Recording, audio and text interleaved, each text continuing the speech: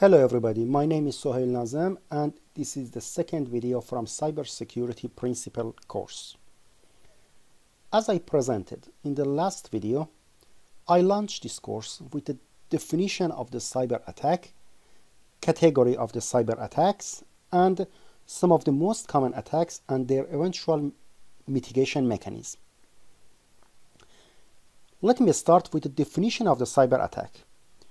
A deliberate attempt by hackers to damage or destroy a computer network or system in order to expose, modify, disable services, steal information, or unauthorized access to assets. Actually, in this definition, I highlight you some interesting points. Expose of the data or information refers to data breach, exactly something which I presented you about the H&M database breach in the previous video.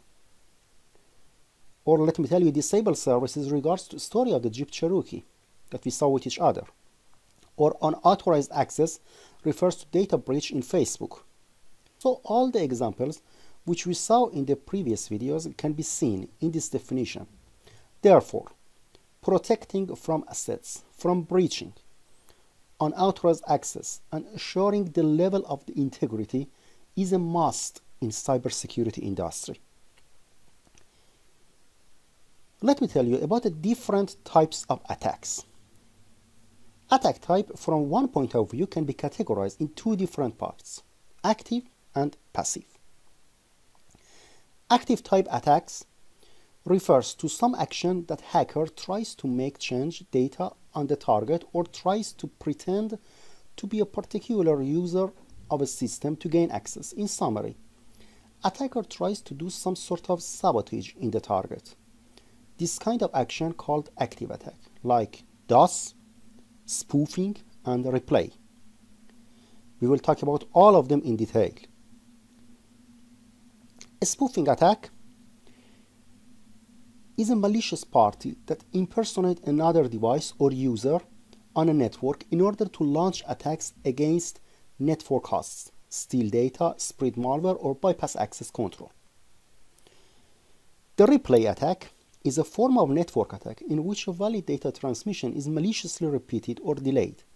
This is carried out either by the originator or by an adversary who intercepts the data and retransmit it. This is one of the lower tier version of the man-in-the-middle attack. About these types of attacks, we will talk in more details in this chapter of this course. A passive attack, in which a system is monitored and sometimes scanned for exploit vulnerabilities. The purpose is solely to gain information about the target and no data is changed on the target. So there is no sabotage on the target in the passive attack. An example, we can say some of the network and computer surveillances are some sort of the passive attacks. On the network extent, port scan and traffic analysis can be so probable for performing the passive attack.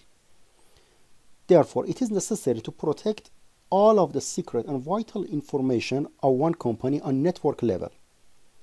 On the level of the host,